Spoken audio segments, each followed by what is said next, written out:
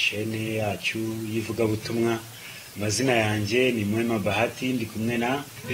Uwineza. Amakuru yawe? Amakuru ndi mu mashini. Amen. Abantu benshi hari intambara hirya no hino, ariko twebwe turashima Imana. Muri byose duhore dushima. Amen. Mbere yuko rero tugira icyo tuvuga tubwira abadukurikiye, reka twubahe Imana dushime binyuze mu isengesho. Amen. Turagushimye Data uri mu ijuru, umwanya mwiza uduhaye, izina ryawe rihimbazwe. Amen.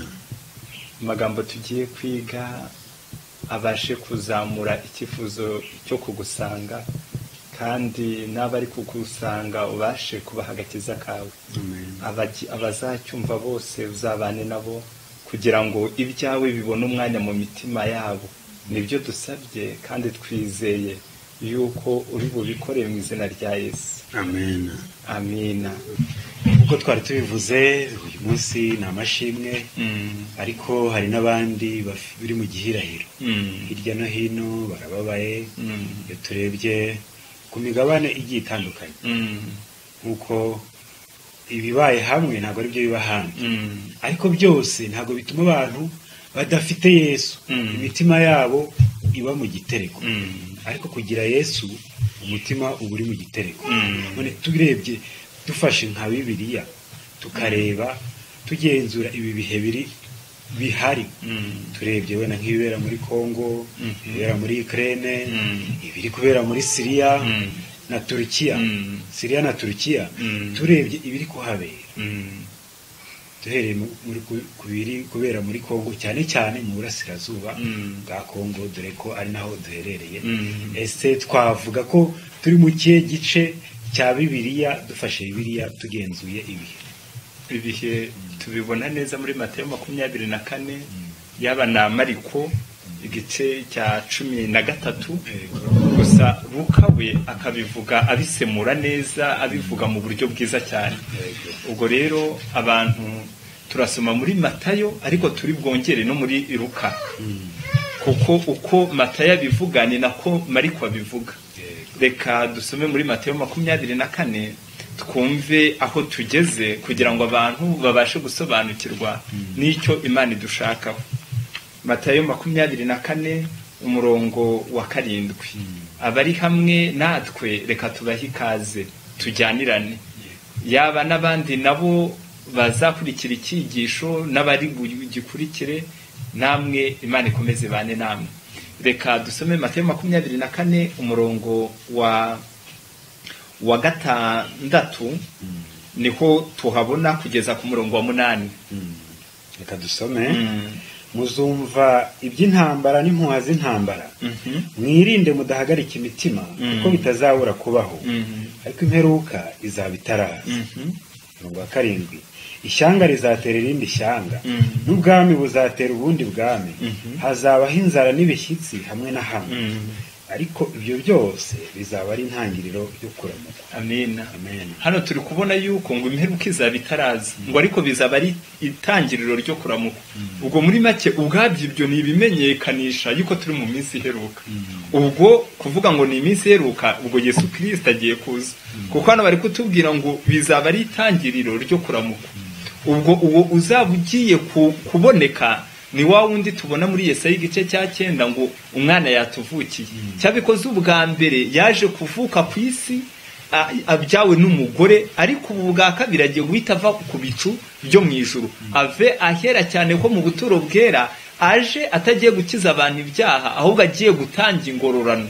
nkuko tubibona mu byahishuwe, ngo kugira ngo rorere buri muntu wese bikwiranye n'ibyo yakoze. Ubu rero turi kubona Yesu baratanze ibimenyetso. Iyo umugore agiye kubyara hari ibiba, nkuko tubibona, hari ibimenyetso agaragaza, akavuga ati rero nimubibona azamenye yuko agiye kubyara. None na Yesu nawe ari kuvuga ati nimubona ibyo bintu nzaba ndi hafi kuza. Ubu rero ni umugisha kubwira abantu yuko Yesu Kristo agiye kuza. Ni umugisha, murakoze cyane, kuko Yesu Kristo agiye kuza. Ariko se umuntu uri imasisi umuntu uri rucuru umuntu wegereye muri ibyo bice umuntu uri muri Ukraine umuntu uri muri Syria no muri Turkiya uwo nguwo kumubwira ko Yesu agiye kuza ahari n'ibintu arimo yaba intambara yaba imitingito yaba ndetse n'abandi bantu bari hirya no hino bari mu byorezo uwo nguwo ibyo ngibyo byaba ari ihumure rye haboneka ibintu bibiri haboneka ihumure n'ubundi Yesu nukiza abantu ibyaha uwakijijwe rero akaba nta zindi mbogamizi ahora ari kuvuga ngo maranata umwami Yesu naza kuko urukureba ariko babandi batabyiteguye azaza noneho aje gutsemba kuko indirimbo ivuga yuko ngo azatsemba ibyanduye byose rero tubwira abaduteza amatwi hari imyiteguro y'uburyo bubiri hari ugutegura umutima ukabanza ukaba wera noneho akaboneka no gutegura no kumenya iby'iyi minsi ariko burya nubwo abantu bataba banashaka n'iyi myiteguro iyo babonye ibimenyetso baravuga ngo Yesu agiye kuza ndibuka ejo naganiye n'abantu ukumva nabo bari kuvuga bati ngo ibi ni ibyahanuwe ubwo dukurikije mwa kano gace turimo intambara bose wumvaga hari n'uwo naganiye nawe mu gitondo kuri telefone aravuga ati n'ubuhanuzi ibi ni ibyahanuwe hari n'undi nawe kuri radio twabwirizaga aho yakurikiye ibyigisho bari bakunze yanganije bari kuva mu buhungiro bari kugaruka arambwira ati bya bintu byose mwavugaga ubu biri gusohora ubu rero turwita tubona neza gusohora k'ubuhanuzi yuko noneho biri kugaragara biri kuva mu nyandiko ahubwo n'abantu bakabyireberesha bakabireberesha amaso yabo wenda reka dusome uburyo abantu bari mu ntambara bashobora kumvamo ihumure cyangwa se umwanya mwiza baba bahawe kugira ngo nabyo bitekerezeho maze ibyo bisa n'ibyago bibyaze umusaruro cyangwa bibaberemo amahirwe ahangaha mu gitabo cyo kwitegura akaga gaheruka paji ya 75 hari amagambo avuga ngo ibyiza bikomoka ku makimbirane turebe abari mu ntambara ese hari ibyiza babibyazamo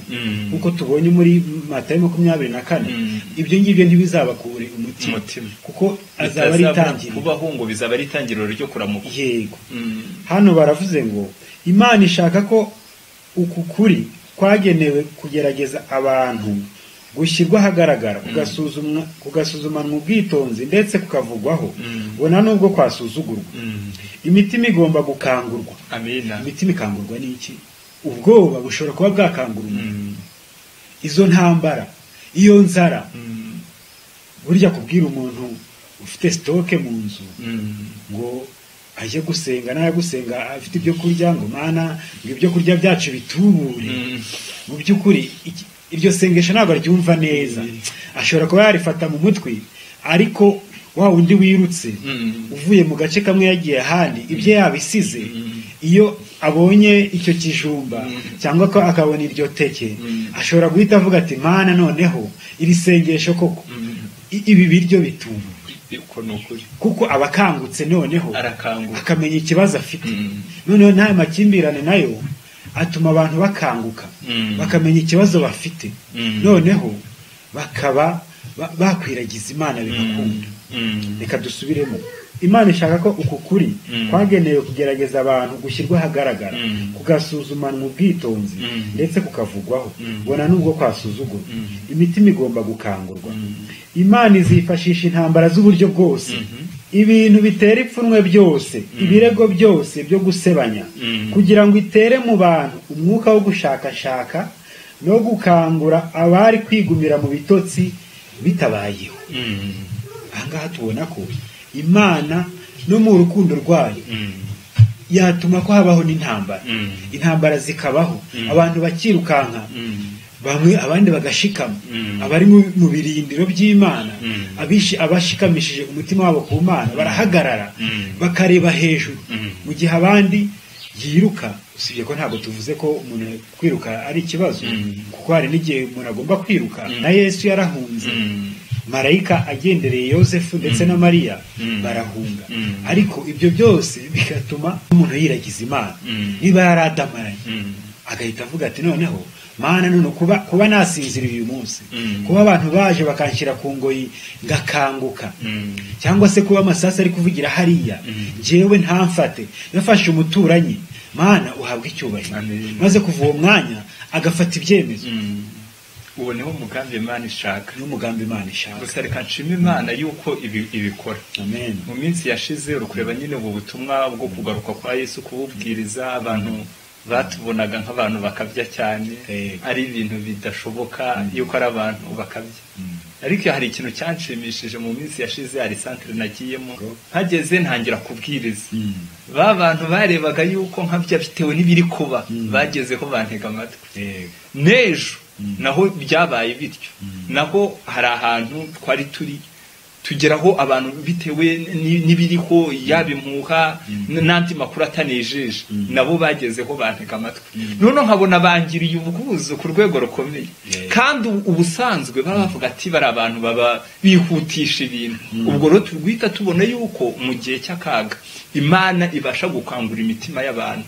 ubu rero muri iki gihe n'ubundi kuko ngo biba ari itangiriro ryo kuramukwa ubwo nukuza kwa Kristo bita bigaragaza yuko ari imyiteguro ikenewe cyane imyiteguro irakenewe cyane kandi ikintu cyose kiba kibaye kirandikwa kikaba ari itangiriro iyo dusomye mu gitabo cyitwa Bible Echo yanditswe mu 1895 amagambo avuga ngo kuri paragrafe ya 11 muri Bible Echo y'icyo gihe hari amagambo avuga ngo there are periods which are turning points in the history of nations and of the church hari ibihe biba bigomba gutuma abantu bafata ikindi cyerekezo mu mateka y'ibihugu ndetse n'amateka y'itorero in the providence of God when there's different crises arrive the light for that time is given mu buntu bw'Imana cyangwa se mu neza y'Imana iyo ibyo byago bibayeho umucyo w'icyo gihe ubutanzwe umucyo w'icyo gihe ubugezweho if it is received there is spiritual progress iyo uwo mucyo wakiriwe habaho iterambere mu by'umwuka if it is rejected spiritual declension and shipwreck follow iyo rero uwo mucyo wanzwe habaho gusubira inyuma gusigingira mu by'umwuka ndetse no kugwa nkuko ship cyangwa se ubwato bushobora kuba bwagonga igikuta niko biba bigenze iyo hajeho ikintu gikangura umutima maze umutima ntukanguke abantu bari gukanguka bavuga ati noneho Mana yanjye mfasha none ahubwira ngo akanguke akisubira mu businzi akisubirira mu buraya akisubirira mu mazimwe akisubirira mu moko kandi Uwiteka yamukijije aho ngaho aba asigingiye hano rero barakomeje baravuga ngo the Lord in his word has opened up the aggressive work of the gospel as it has been carried on in the past Uwiteka mu ijambo rye yakinguye umurimo we w'umuhati wo kubwiriza ubutumwa bwiza nkuko yabikoze mu gihe cyashize iyo turebye iyi Kongo yarabwirijwe iyo turebye ukuntu hari igihe habayeho ububyutse abantu bagahaguruka bakamamaza izina ry'Imana ukabona ububyutse burabaye uyu munsi kandi icyo gihe byari bikurikiwe n'intambara mu myaka yashize muri za 90 n'icyo gihe hari intambara indirimbo n'ubu ngubu iyo numvise indirimbo numva zindyoheye kuko zari indirimbo wumva ko ari abantu bakeneye Imana ariko muri icyo gihe hagati abantu basubiye inyuma benshi basubira inyuma abari bategereje kugaruka kwa Yesu benshi bumva ko ahari atakigarutse bari mu majyambere ariko Imana ibikeneye kudukangura n'uyu munsi amen amen ubwo twari tubonye yuko hari imyiteguro ikenewe muri iyi minsi yego kandi nivuga butumwa rikajya mbere gusa hari ibimenyetso twabonye Matayo yatubwiye byanditse Yesu ubwe yivugiye turi kumva iby'intambara n'impuha z'intambara ibi rero kuri twebwe turabyumva cyane nk'abantu bibereye hano yaba nk'uyu mwanya no kubwiriza ariko turi kumva nandi majwi atari meza y'imbunda mwubwo buryo ubwo nicyo kintu turi kumva muzumva iby'intambara impuha z'intambara mwirinde mudahagarika imitima kuko bitazabura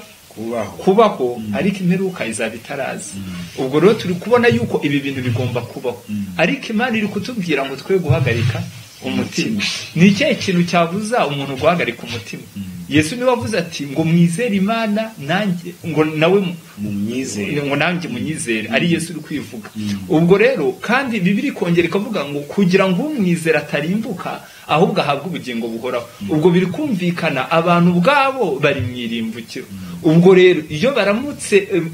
beretswe ntama w'Imana ukoraho ibyaha by'abari mwisi bakaborozwa n'ibyaha byabo bene abo bantu ntibahagarika umutima kuko Bibiliya ivuga yuko ngwahirwa babari ibicumuro bye ibyaha bye bikagenza bite bigatwikirwa harwa Uwiteka atabaraho gukiranirwa iyo uyu muntu rero yakijijwe ibyaha yaba n'ibyo yakoze nyuma Imana ikabikuraho uyu muntu ntabwo ahagarika umutima ubwo rero turi kubona yuko isoko yo kudahagarika umutima ni ugukizwa ibicumuro uko byamera kose niyo mpamvu rero Bibiliya yo mu migani iyo bavuze bati nguhisha ibicumuro bye ntabwo azagubwa neza ngo ariko ubyatura akabireka azagenza ate ubwo rero turwita tubona yuko kubabarirwa niyo ntambwe ya mbere yo kudahagarika umutima rero ngo intambara zigomba kuboneka n'impuha z'intambara reka twumve uburyo Luka asobanurira isomo Luka 21 Luka iyo abivuga mu buryo bwiza nakunze reka dusome duhereye ku murongo wa 25 Luka 21 umurongo 25 aravuga ngo kandi hazaba ibimenyetso ku zuba no ku kwezi no ku nyenyeri kandi no hasi amahanga azababara bumirwe bumvise inyanja n'umuraba bihorera ubwo turi kubona hano harimo ibibazo bya climate change imihindagurikire y'ikirere turi kubona iby'inyanja mu minsi yashize twagendaga tubona uburyo nko mu Budage i Burayi ibibazo byabaye twareba hirya muri za Pakistan ukabona amapfa yateye yaba hano mu Bugande naho hari imyuzure yaje ukabona ibibazo biri hirya no hino hano munsi bakomeza kuvuga bati kandi no hasi amahanga azababara ubwo ni ibihugu bigomba kuzamo umubabaro ukomeye cyane 26 abantu bazagushwa igihumura n'ubwoba no kwibwira ibyenda kuba mu isi kuko imbaraga zo mu ijuru zizanyeganyega urakoze hano turi kubona uburyo ngo abantu bazagushwa igihumura n'ibyenda kubaho Matayo yari yatubwiye iby'intambara impuha z'intambara ubuho twebwe turi kubibamo cyane ku rwego rukomeye ariko tubwira n'abandi wenda niba hano turi hari izo ntambara n'impuha n'abandi nabo ibi nibitabageraho bazagerwaho n'ibindi ibyorezo bizaza indwara zizaza kuko nk'urugero nka hano muri Kongo igihe bamwe bataga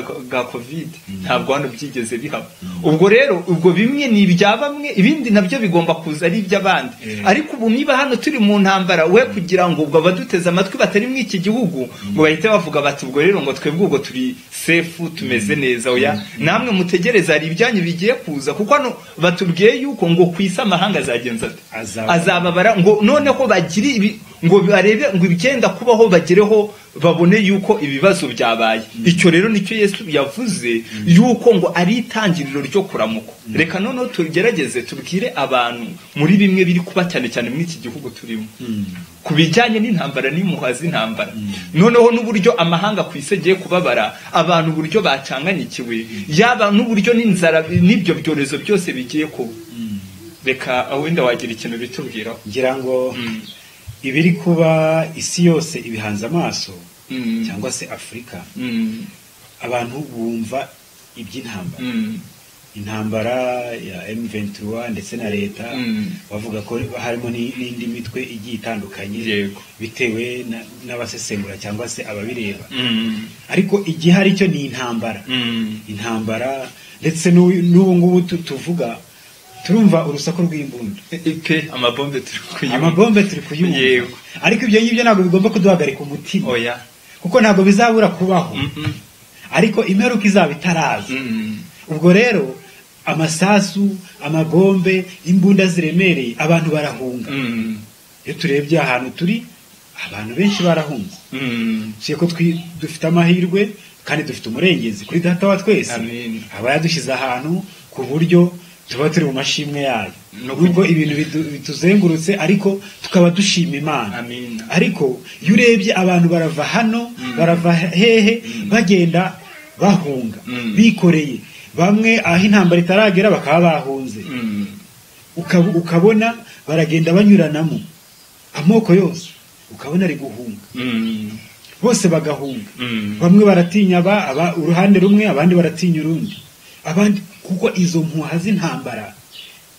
ntabwo zituma abantu badahagarika umutima abadafite Yesu byanga bikunze bahagarika umutima ariko Yesu we aradukomeza akavuga ati duhumure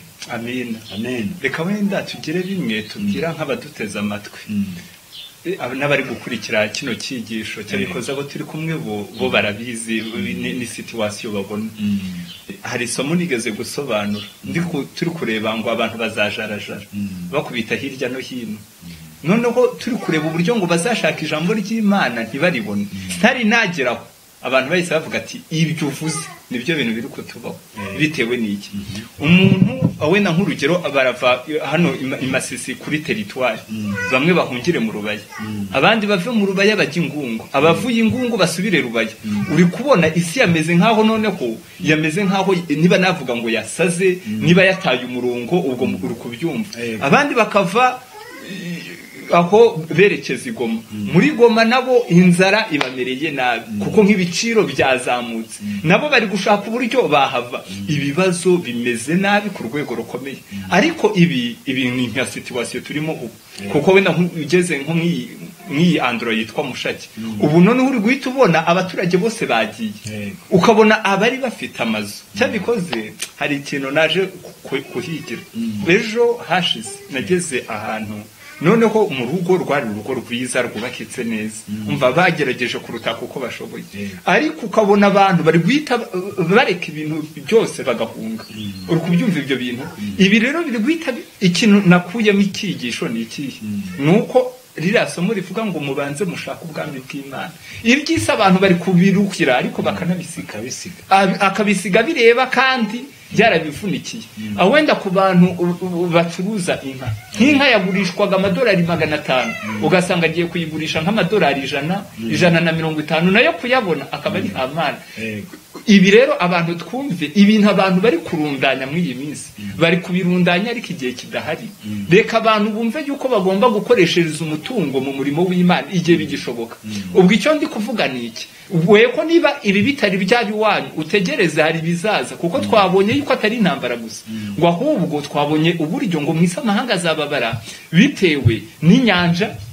imyuzure igiye kuza intambara n'ibindi bibazo byinshi bitandukanye ubu rero twageze mu isi aho niho bageze baravuga ati ni turning point ni igihe kimeze nkaho cyahindukirijwe mu bindi bibazo cyabikoze Yesu akatubwira bati nimubibona muzamenye yuko ari itangiriro ryo kuramuka kandi yaba n'ababyeyi iyo bagiye kubyara haboneka ibimenyetso akabanza karibwa ariko nyuma bigahita bigaragaza yuko Yesu umwana agiye guhita avuka uko rero ni nako isi ubumeze ariko biri guhita bigaragaza yuko Yesu Kristo agiye kuza iyo turebye nyine nkuko wari ubivuze turabona ko ahangaha muri Kongo hari ibyo bibazo by'intambara ariko abantu ese babyitwaramo bate leta irarwana ikarwana n'abandi bayirwanya none urubyiruko ese rwigishijwe iki urubyiruko iyo dusomye cyangwa se mbere yuko dusoma turebe iyi Kongo Papa Francis aherutse muri Kongo mu minsi ya vuba Kinshasa hari n'ibyigisho twakoze hari ibyigisho twakoze no mu ndimi zitandukanye bigaragaza uburyo Papa yageze i Kinshasa iyi Kongo ni igihugu cya mbere muri Afrika gifite umubare munini w'abagatulika nicyo gihugu cya mbere yego mu bindi binyamakuru hari abandi bavuga ko ari igihugu cya karindwi ku isi mu bagatulika benshi ni igihugu gifite umutungo munini gifite n'abaturage ariko gifite n'umutungo munini ariko intambara zirushijeho kwiyongera iyo turebye turasanga ubukene nabwo burushaho kwiyongera ariko bihita bigaragara kuko none wari umaze kuvuga abari guhunga none abari guhunga ibyabo bibamariye iki ntacyo barabirya bazabirya oya iyo turebye muri iyi Kongo ndetse naho dutuye hakurya gatoya hari inkambi kandi ikaba ari inkambi y'abakongomani iri muri Kongo ntabwo ari aho ngaho gusa n'ahandi hantu hagiye hatandukanye ni inkambi zari zihari na mbere y'uko iyi ntambara izi zari zihari ubwo yaje itewe n'izindi ntambara itewe n'abareberi aba insoresore abantu b'ibyigenge kandi tubona muri Bibiliya ko mu minsi y'imperuka abantu bazaba ari ibyigenge ayo marebere ibyo byigenge abo bantu bafata imbunda bakazitwara batagiye kurinda ahubwo bashaka wa mutima wo kwigenga noneho bigatuma abaturage bahunga nubwo bari bari mu mirima yabo nubwo bari bari guhinga bakeza ariko bigatuma aho bagiye gusonza kandi ahangaha tubona ko ari umugambi wizwe neza kuko no muri iyi ntambara abari gukurikira amakuru turabona abo mu Isake bahunze yego ubwo babanjirijwe na za Kicanga baragiye na za Mushake nabo baragiye habaye amatongo n'abandi bantu hirya no hino urubaya hasigayemo bakeye yego baragenda bapakiza centre yari y'ubucuruzi ibyo bakuraga Igoma bakongera babigeze Igoma bakabisubiza Igoma ubwo rubaya bakaba benshi bakaba bafuye n'ahandi hantu henshi bakaba bari kujarajara hirya no hino none iyo ibyo bibaye urubyiruko rw'abakongomani rubyitwaramo gute hari amakuru yagaragaye mu minsi ishize aho bakoze imyigaragambyo iyo myigaragambyo warayibonye yego byagiye binanyura ahantu nyine abantu bakabibona reka turebe bimwe mu myigaragambyo ukuntu yabaye ariko igitangaje ko aba ari umugambi wacuzwe neza n'umwanzi abantu bigaragambije bari gusenya insengero ese tubona ibintu bimeze nk'ibyo no mu mahanga atandukanye wenda ntabwo baba basenya urusengero rugaragara wenda rw'inyubako nk'uko abo ngo basenye urusengero rugaragara rw'amatafari cyangwa se n'amabuye cyangwa n'ibindi bintu biri mu rusengero ariko turabona mu isi harimo gusenya urusengero ubutinganyi Papa Francis yabivuzeho iki it is not a crime it's not a crime it's a sin ntabwo ari icyaha cyagushyira mu cyatuma ukurikiranwa ni babishyiraho rwose barabyoroshya tureba ibihugu byinshi ibihugu bishyigikira abatinganyi uko nguko ni ugusenya urusengero ariko ahangaha muri Kongo ho Igoma imyigaragambyo yerutse kuba basenye urusengero rugaragara reka dukurikire turebe urwo rusengero basenye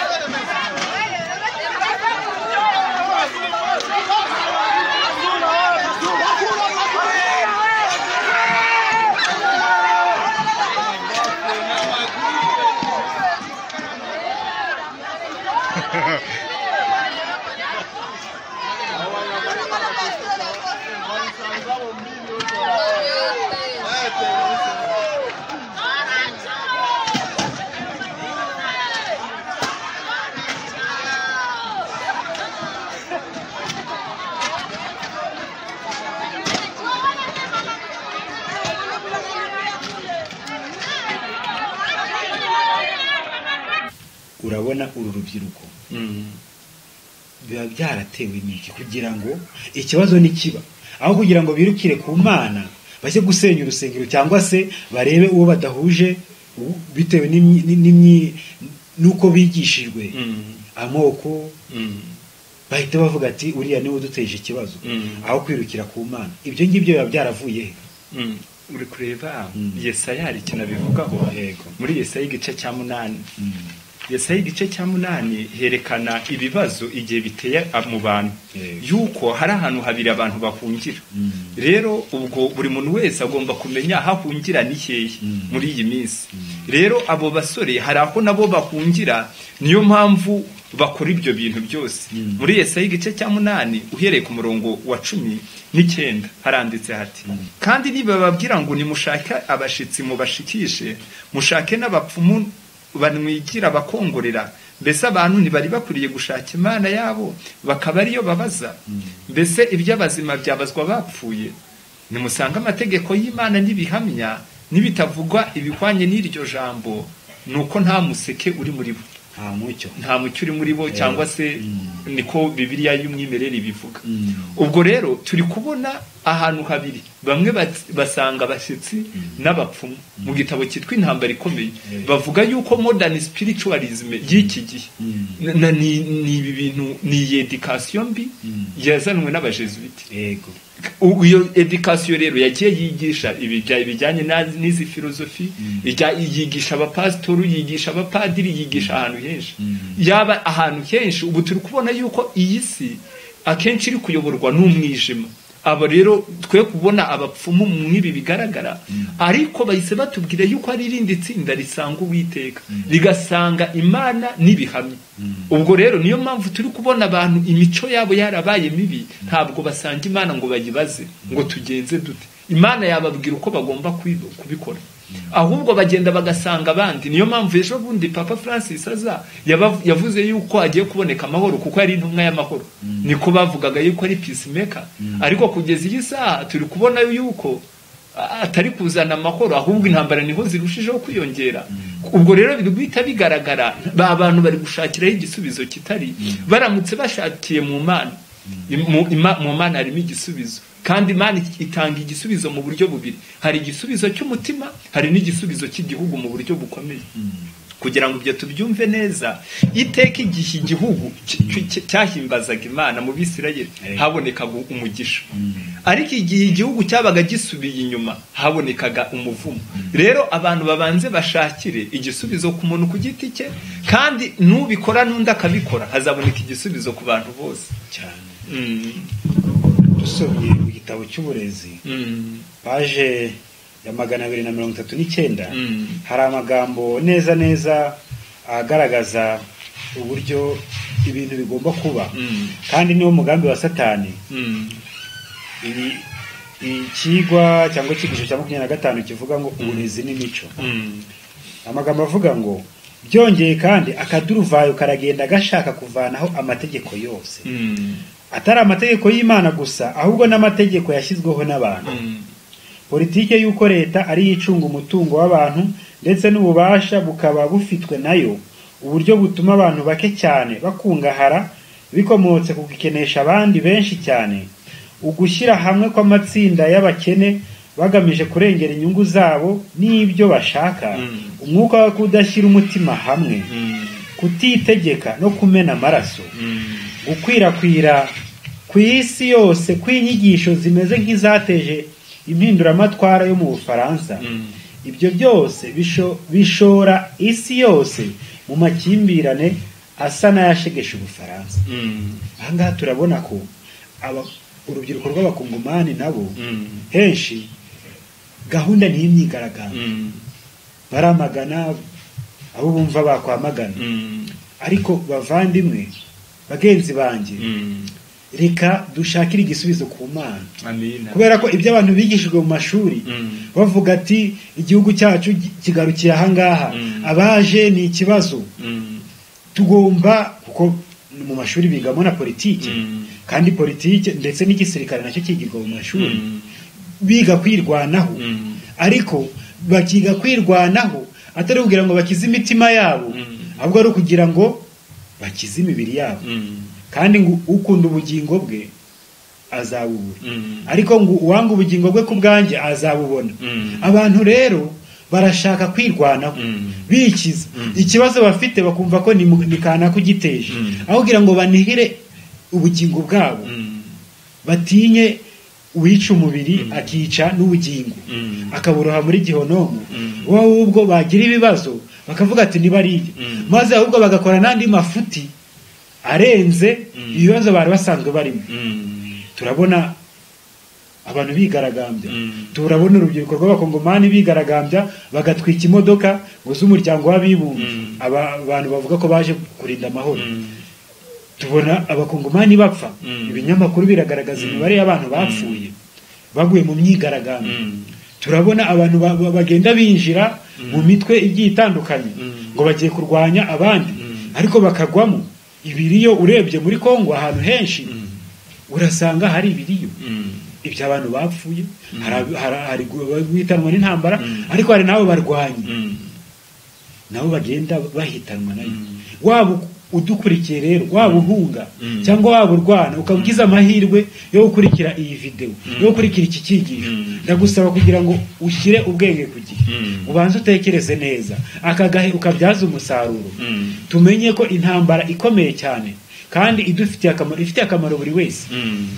ari ugushaka uburyo yakiza umutima we uburyo yacika icyaha uburyo Kristo yamwemera amina dukurikiye kuri iyi sura hepfo ibyo nibyo bibazo urubyiruko rw'iki gihe rugomba guhura nabyo kugira ngo rushobore guhagarara rushikamye hagati muri iyo mivurungano rugomba gushinga imfatiro zikomeye z'imico amina none imico izashingwa n'iki ni ijambo ry'Imana reka dukomeze mu bisekuru byose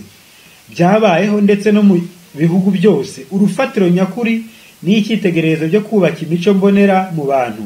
rwagiye ruba rumwe itegeko ry'Imana rivuga riti ukundisha Uwiteka Imana yawe umutima wawe wose kandi ukunde mugenzi wawe nk'uko wikunda Luka 10:27 niryo hame rikomeye cyane ryagaragariye mu mico n'ubuzima by'umukiza niryo rufatiro rukumbi ndahangarwa kandi ni naryo muyobozi utayobya amina amen aya magambo hari ashobora kuba yakomerera abantu bari mu ntambara kuko bashaka kwirwanaho ariko niryo hame rukumbi kandi naryo hame ry'umukiza wacu hari ikintu tugira ngo tubwire abantu ubwo turi kubona yuko icyafasha yaba urubyiruko yaba n'abakongomani bari mw'ibi bibazo ariko burya si n'abakongomani gusa yaba n'isi yose ngira ukwizera ku jambo ry'Imana kuko ijambo ry'Imana ryo ntirigera ritsindwa ni ukuri kuzatsinda iteka ryose hari ikintu tugira ngo rero tubwire aba bantu bari guhunga bajya hirya no hino ni ibintu byahanuwe kuko Yesu yavuze ati ibyo nibitangira kubaho muzamenye yuko ari itangiriro ryo kuramuka muri Yesaya 24 umurongo wa 19 haranditse hati isi iramenetse isi irayaze isi iranyeganyejwe cyane isi izadandabirana nk'umusinzi kandi izanyeganyezwa nk'ingando igicumuro cyayo kizayiremerera kandi zagwa ye kongera kubyuka ubwo turi kubona uburyo isi igomba kumera ibintu bikazamba ku rwego rukomeye cyane isi iramenetse irayaze iranyeganyejwe cyane ubwo rero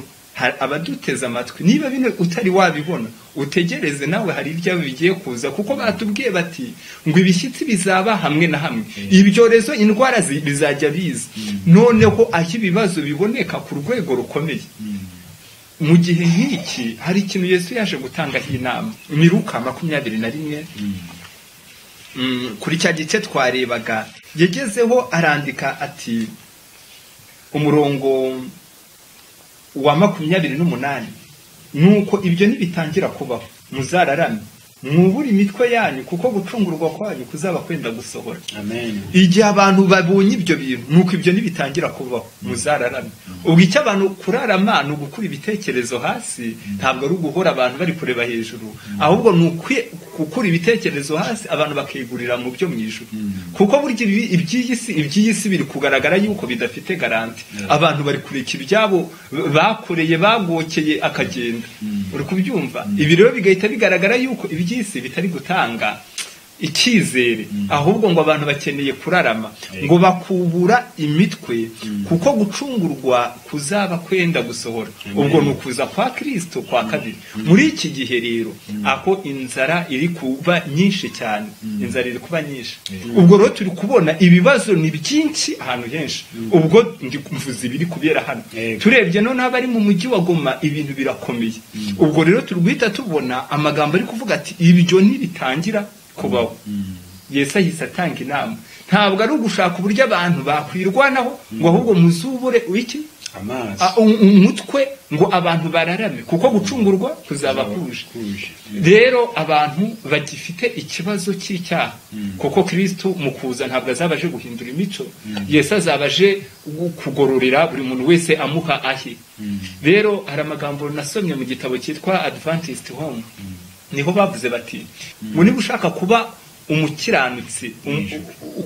mwijuru ngo ugomba kubanza kuba umukiranutsi hano ku isi iki rero cyari igihe kugira ngo tugende imbere y'utanga gukiranuka ngaho tekereza ibimenyetso nk'ibi biri kuboneka nibisiga abantu batihannye urukumva bizaba ari ikibazo kandi karagahe wari umwanya mwiza wo kwitegura by'ukuri ahangaha mu gitabo cyo kwitegura kagaheruka haje 119 si abayobozi b'isi mu bya politike gusa cyangwa abagaba b'ingabo cyangwa abahanga mu bwenge ahubwo abaturage bose bo ku isi bazirikana ko mu gihe icyo ari cyo cyose isi ishobora mu by'ukuri gutsembwaho n'umuriro utwika so tugenda tubibona ahangaha muri Kongo mu mwaka washize 2021 niho habaye ikirunga kiraruka ubwo icyo ni ikibazo abari bari Goma bahungiye he ibyo bintu narabikurikiye reka nkubwire nari ndi ku musozi ngiye kubwiriza kuri radio twabwirizaga hiri mu rubaya hejuru twarebye ibiri kubera epfo igoma tureba umuriro urazamutse icyo gihe nagombaga kubwiriza mu gitondo hari abandi bantu twari kumwe bafite abagore bagiye kuririmba mu mujyi wa Goma ibibazo byari byabaye ibibazo uri kureba dufite abadivantiste dufite umucyo ubwira abantu kuva mu mujyi bakajya mu cyaro ikintu cyambabaje icyo gihe nuko Imana yandikishije abantu batacyumvisha ahubwo guverineri amaze kuvuga ati abantu muve mu mujyi wa Goma abantu bumviye guverineri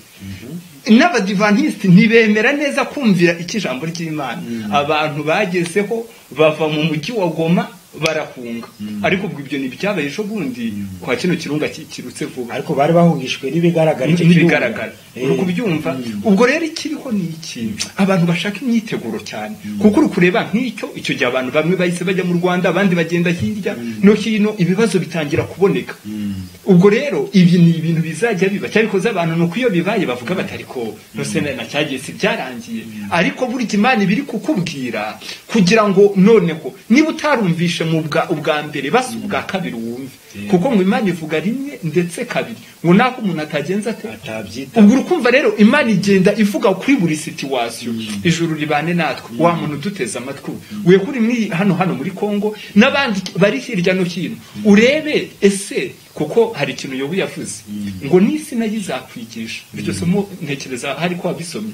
ibiri muri Yobu 12 Yobu 12 umurongo wa 7 haranditse ati nukubaza inyamaswa nazo zizakwigisha umuntu ashobora kurira inyamaswa agakuramo icyigisho n'inyoni zo mu kirere nazo zizagusobanurira ngo nazo zizagusobanurira umurongo wa 8 cyangwa uvugane n'isi nayo izakwigisha kandi amafi yo mu nyanja azakubwira ubwo urukumva abantu bavuganye n'isi umuntu akareba ibintu biriho ngo nayo izakwigisha ahubwo ikibazo nuko isi igenda kwigisha abantu ntibatinde ku bintu biri uko bigaragara ariko bantu b'Imana niba nawe hari ibintu byabaye ukabona bitari kukwigisha ushaka wavuga ati Imana mfite amatwi atumva ahubwo bagenda abantu basanga Imana bavuge bati niki uri bunkorere kugira mbashe gusobanukirwa ahangaha rero urumva guverineri yaravuze bahita bagira gute bava mu mujyi bariruka sibyo isasiyo rivuze abantu bariruka nta muntu uza gufata ku ngufu ndi ngo ahunge ahita bita akagenda inzu akayifunga ntacyo yitayeho ariko ijambo ry'Imana rivuzwe reka rivuga ati va kuri iyi ngeso yumva ko bigoye nta bihereza agaciro ariko se niko bizahora ahangaha iyo dusomye muri Yesaya igice cya 2 bavandimwe tugomba kumvira Imana ijambo ryayo ntago dukeneye ijambo niba mukeneye ko n'ijambo ry'Imana rihinduka amasasu cyangwa imbunda cyangwa bombe ijambo ry'Imana naryo n'umuriro ukongora ni inkota icyaya mugiyo ntimuritesha agaciro ntabwo izi mbunda ziri kuvuga ntabwo aya masasu ari kuvuga ni yewe n'izo ndege ntabwo zirusha ijambo ry'Imana gukomera ariko abantu iyo babyumvise iyo bumvise urwo rusaku bahita bahungabana ko ntaho bashinze ariko umunsi w'Uwiteka kuri hafi 19 Yesaya igice cya 2 amagambo avuga ngo abantu bazinjira mu buvumo bwo mu bitare no mu nzobo zo mu butaka bahunga igitinyiro cy'Uwiteka n'ubwiza bw'icyubahiro cye ubwo azahagurukana imbaraga aje guhindisha isi umushyitsi amen 20 ego uwo munsi abantu bazajugunya ibishushanyo byabo bisengwa by'ifeza n'iby'izahabu byacuriwe gusenga ngwa babijugunyire imbeba n'ubucurama bajye kwihisha mu buvumo bwo mu bitare no mu bihanamanga bahunga igitinyiro cy'Uwiteka n'ubwiza bw'icyubahiro cye ubwo azahagurukana imbaraga aje gutera isi umushyitsi yego imureke kwishingikiriza ku bantu bafite umwuka mu mazuru mbese mu bacike ibi ni ibintu bikomeye cyane iki ni ikintu gikomeye cyane abantu uyu munsi bombi irakubita hano abo mu Isake bahungiye bari guhungira Minova bari guhungira Igoma abakicanga babanje guhungira Burungu Kirorirwe Mushaki bose bagenda babona ubuhungiro bagahunga none Uwiteka natera bazahungira he hano batubwiye mu buvumo bwo buzabemera se rero iki ni ikintu gikomeye cyane uko abantu bari gushaka ubuhungiro hari n'abashaka aho bapfunda umutwe reba ukuntu konga ari nini bakahabura sibyo bitewe n'uko ari kubona amasasa mugezeho agahita avuga ati none ndajya hehe ariko uburyo bwinshi burahari bwo kugenda ariko noneho Uwiteka agiye kuza afite ingabo nyinshi akomeye none uwo muntu udashaka kumvira Imana uyu munsi kuko abazima nibo bashobora guhimbaza Imana sibyo wapfuye ntabwo bya bindi bababeshya ngo agire iruhuko ridashira bya bindi bababeshya ngo yitabye Imana ntabwo bayitabye Imana se yumva abapfu batavuga Yesaya yaravuze ngo ndi hano mwami ntumva kuko yari muzima ntabwo abantu bapfa yaba ari mu ntambara yaba yishwe n'ibyago yaba yishwe n'inzara yaba yishwe n'uburwayi ntabwo Imana ibimuhamagaye Imana ihamagara umuntu muzima umusore aba ari kugushaka ngo ujye kurwana Imana nayo iragushaka kugira ngo ujye mu ijambo ryayo urwane intambara nziza yo kwizera wihanganire ibigeragezo nk'umusirikare mwiza wa Kristo Imana nikidushaka amen rero bantu b'Imana ubwo hano turi kubona cyabikoze ibi bitangiye kugenda biba ibyo guhunga kuko na hano iyo izaba ari finale abantu bari kujya mu byobo ariko ibi bintu biri kugenda biba abantu bamwe bava mu gihugu kimwe bajya ahandi mu ntambara ya Ukraine n'Uburusiya bamwe bagiye bahunga abandi nabo bagahunga mu bintu bigiye bitandukanye rero muri iki gihe ubwo biri guhita bigaragara yuko ngo bizaba ari itangiriro ryo kuramuka mbega umugisha tugizeho kumenya imyiteguro tugomba kugira mureke buri muntu wese yinire mu mutima we ashake uburyo bwose ijuru ryavugana nawe kandi ubwo icyo turi kuvuga nuko ikibabaje iyo isi ivuze hari igihe abantu batumva noneho twanarebye na Bibiliya nayo yavuga abantu ntibumve mbega agahinda hari akagahinda Yohana yarakagize Yohana umubatiza abyandikisha muri Yohana 3 mwumve tugirana agahinda na Yohana muri Yohana 3 kandi buri muntu wese arushaho kwigenzura Yohana igice cya 3 umurongo wa 23 ni somo ubundi kwiga cyane iri somo mw'iyi minsi ryo riri kunza mu bitekerezo Yohana 3 umurongo wa 31 31 uwavuye mu ijuru niwe usumba byose naho uwo mu isi we n'uw'isi nyine kandi n'ibyo avuga n'iby'isi uwavuye mu ijuru niwe usumba byose kandi ibyo yabonye n'ibyo yumvise n'ibyo ahamya nyamara ntawemera ibyo ahamya urukumva agahinda yavubonye yaje kubona yuko uwavuye mu ijuru niwe usumba byose ubwo wavuye mu ijuru ni Kristo ariko ageraho avuga yuko ngo abisi nyine bivugira iby'isi abona ikintu kibabaje ngo kandi ibyo yabonye n'ibyo yumvise n'ibyo ahamya nyamara ntawemera ibyo ahamya nk'ubu turi kubona uburyo tugeze mu minsi iheruka ariko abantu ntabwo bari kubyemera bantu b'Imana shishikarira gushaka Imana mwa kino gihe gitoya dusigaranye aho waba uriho hose kuko Bibiliya ivuga yuko muzanshaka mu mboni nimunshakana umutima wanyu wose ubu rero nawo ni umugisha cyabikoze reka nshima Imana yuko ubu hari abantu imitima yabiri kunyoterwa n'ijambo ry'Imana amen ubwo nabijonge n'ubuhamya ndi kugenda ndi kubona yewe na mukanya nuko nayisenza kugira ngo wenda nibi nabyo tubikore ariko wabonaga abantu bashaka kugira ngo bamenye ikiri mu jambo ry'Imana hari nabagiye bamamagara bambwira bati byabyigisho none ubu turi kubyumva uri kumva yabitegaga amatwi ariko ubu none yageze mu mwanya wo kubisobanukirwa bantu b'Imana we hisi ntabwo irakwigisha ubitekerezeho neza none se nibisi tarakwigisha ijambo ry'Imana ryo ntirirakwigisha hano ho bageze baravuga ati n'inyanja nayo izakwigisha niba utarumvishijwe bitewe n'ikirunga cyarutse mu minsi yashize uzabona wenda n'ikiyaga nacyo kizamutse uri kubyumva Imana rero igomba gukoresha ibyo bintu byose kugira ngo abantu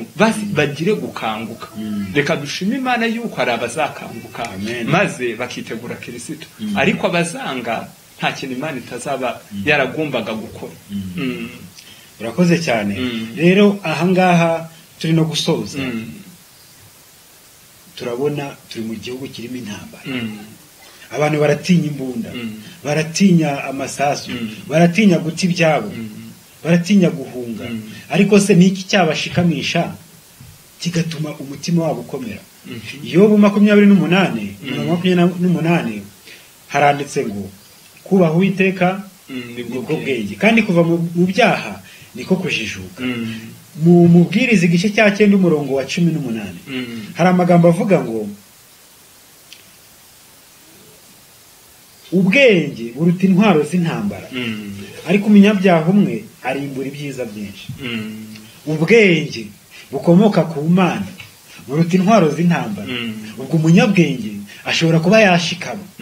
akumva niba ari mu ijambo ry'Imana akumva ko izo ntambara ntacyo zimubwiye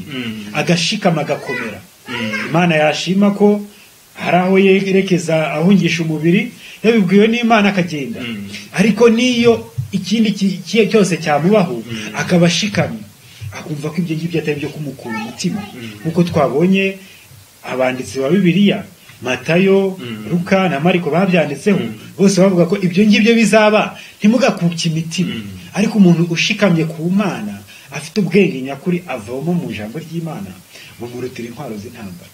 amina amen hari n'ikindi wenda twabwira abantu hari isomo ukunda uburyo ngo ijambo ry'Imana ari ryo rikomeza umutima ngo ni muri Zaburi 104 ni isomo inzi neza yuko riri bufashe abavandimwe bari hirya no hino bateraganwe ubwo bari hirya no hino iri somo ribi ryabo Zaburi 104 umurongo wa 15 na vino yishimisha imitima y'abantu ngo aboneranishe mu maso habo amavuta kandi ngo umutsima uhe imitima y'abantu gukomera turi kubona yuko umutsima utanga gukomera yego gukomera k'umutima kandi awenda ari ibyigisha Imana nidufasha ariko bamwe twatangiye kugenda tubibona ku mbuga uburyo iyi mitsima idakobowe ituma nyine umubiri ugubwa neza yego umugati nk'uwo aba ari umugati mwiza buryo unafasha n'umutima ubibigaragara ariko tubona yuko iri somo ryarenzaga amaso uyu mutsima ugaragara ahubwo ryavugaga wa mutsima wavuye mu ijuru Yesu yavugaga ngo basogokuruza banyu muri Yohana 6 ngo bariye wa mutsima ariko bongera gupfa ariko ndavuga yuko ngo abarya umutsima data atanga ngo bo batazigera bapfa rero uwo mutsima wavuye mu ijuru kaza mu isi kugira ngo bari mu isi babone ubugingo ni Kristo. Amen. Ubu niwe wavuye mu ijuru akaza hano ku isi kugira ngo bari mu isi babone ubugingo. Rero abantu bari hirya no hino turi kubabwira yuko ikintu cyatuma imitima yanyu ikomera kugira ngo umutima wanyu ube stable nuko bari buryo wa mutsima wavuye mu ijuru. Ubwo rero ubicyo tugira ngo tubwire abantu umutsima ni ikintu cy'ingenzi cyane. Uri kwibuka yuko na Kiriyopa igihe bari babaye batazi uko byagenze ibya Mesiya bari kugenda bavuga uko bavuga yuko abigishwa by'umurambo bari bafite guhangayika. Yesu rero yajyanye nabo batabizi atangira kubigisha mu byahanuwe bagera aho bamuha karibu igihe yasengeraga umutsima ngo bagezeho bahita bamumenye. Ubu rero nkuko tubibona Yesu niwe mutsima w'ubugingo. N'iki gihe rero igihe abantu bahangayitse nkuko Kiriyopa nawe yari ahangayitse abantu bakegera Imana imitima ishobora kongera gukomera. Aho abantu bacitse intege mu kwegera Yesu yongera agatanga ihumure. Ibi kubijyanye n'imitsima mu gihe awenda nagiye ndushaho kuba inaha ndeba ibi bintu ubona abantu bayipfunyika ugasanga umuntu wawuriye akoze urugendo rw'amaguru ataruha atagira inzara bitewe nuko afite umutsima. None ni ikiye twebwe twarya tukaba twabaho byiteka ryose?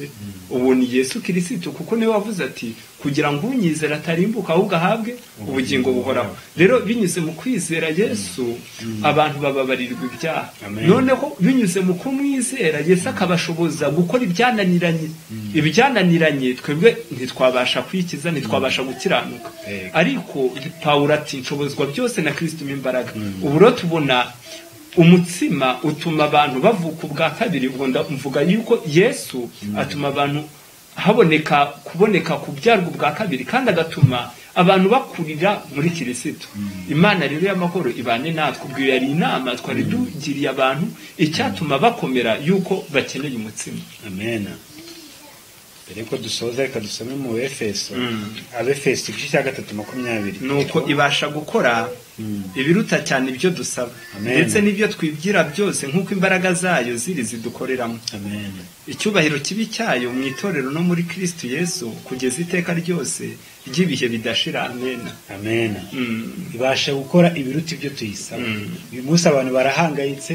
hirya no hino imitingito intambara ibyorezo ariko dusabye Yesu ibasha gukora ibiruta ibyo tuyisaba. Ubona ko yahangayitse adafite aho gufunda umutwe aho kwerekeza nasange Yesu kuko Yesu amufitiye ibisubizo. Amina. Ngo apfumbatura igipfunsi ibifunza agahaza kwifuza kwa buri wese. Imana rero idufashe iduhe kwikomeraho. Hari mvugo abafaransa bakunda kuvuga ngo le malheur des uns c'est le bonheur des autres. Bavuga yuko akaga kuri bamwe gashobora kuba inyungu ku bandi. Rero reka wenda mbivuge nta abantu bashobora kuba bari mu gihombo bitewe n'ibi bibazo by'isi ariko ugasanga umwe agiriyemo amahirwe. Nigeze kumva iby'umusirikare wagiye ku rugamba aza kutoragura igitabo cyitwa Intambara ikomeye. Abibonye bitewe nuko nawe yari umusirikare ahita avuga ati kino gitabo kizamfasha kugira ngo njye ndwanize intambara zo ku isi. Abona iby'urugamba ruri hagati ya Kristo na Satani baje gusoza intambara yihanye. Amen. Hari no mu gihe cya Covid twagize hano materaniro haza undi musore nawe ari yifitiye ikibazo igihe abandi bari mu byorezo bababaye cyane nawe yari afite ikibazo uburyo agiye kuzapfana ibyaha. Niho yagezeho tubaza nari ndamwe na mugenzi wanjye ikibazo kivuga giti none se ubu nanjye nakizwa? Tumubwira iby'inzira y'agakiza. Byaje kurangira igihe abandi bibereye mu bibazo we yakiramo agakiza. Iyi saha ni umuvuga butumwa nawe ukomeye cyane. Rero igihe abantu bari kubabara twebwe reka dushakiremo agakiza k'imitima yacu. Kandi muri ibi bihe nk'ibi wa wundi witwa ndiho abahari. Ubwo muri make ntabwo abaho mu gihe kiza gusa ahubwo no mu gihe ibibazo bihari abahari. Hari ikintu naje gukunda ngo nuko mu ijuru tubona abamarayika ngo baba biteguye ngo ni intumwa z'Imana ziteguye gufasha abazaragwa agakiza. Ubwo urukumva no muri iyi minsi baba bakora kugira ngo bagenderere umutima wawe hari ikintu wibwira. Ariko na Kristo nawe yapfiriye abanyabyaha. Imana data wa twese niyo yatanze umwana wayo. Bakomeje bavuga mu gitabo kivuga the truth about angels, ukuri kubijyanye n'abamarayika. Niho bavuze yuko ngo mu ijuru ntabwo bari inactive, ntabwo ari abantu badakora, ngo ahubwo bose bitaye ku isi yacu. Ubu rero n'iki gihe igihe ibibazo biriho ari byinshi, bamwe inzara, abandi guhunga, abandi ibibazo byinshi, mu ijuru hari Imana yiteguye gukorera byose abayisabye. Imana ibane nawe kugira ngo mubasaba uyisabe wizeye, kandi izagukorera ibikomeye nk'ibyo natwe yagiye dukorera mu buryo bwinshi butandukanye. Amen. Amen. Rero reka dusoze. Ijuru ribane namwe, tubakomeza kubararika gukurikira ibyigisho byacu ku rubuga rwa Amazing Gospel Truth Ministries. Cyabikoze hari n'urundi tubwirizaho mu zindi ndimi cyane rwitwa La Voix du Seigneur de Congo. Ubwo naho aho hose muzajya muhakura umutsima w'ubugingo, kandi uwo mutsima tubona nuko ukomeza abarushye uko abantu bakasimama imara. Mungu awe nanyi, Imana ibahumugisha cyane. Amen. Reka noneho dusenge, ubwo tuzongera. Imana nibishimwe. Amen. Data mwiza udukunda, izina ryawe rihabwe icyubahiro. Amina. Tugushimiye iki cyigisho, kandi tugushimiye ko ukomeje imitima y'abacyumva. Nubwo isi iri mu gihirahiro, abantu benshi bahangayitse, reka ubutabazi tubukeshe wowe. Abadafite ibyiringiro bayibone uyu munsi, kugira ngo uko batinya intambara, inzara hano ku isi, barusheho gutinya icyaha, kugira ngo ubwo ugiye kuza guhemba no guhana, uzasange twaritandukanije n'icyaha cyose, uzaduhe mu makamba atangirika. Komeza rero uturengere, utubere Imana tukwishingikirizeho, kandi umutsima wawe ari wo jambo ryawe, iri jambo ry'ubugingo rikomeze gukomeza imitima yacu, ritume tuba mu ruhande rwawe kubwa Yesu. Amina. Amen.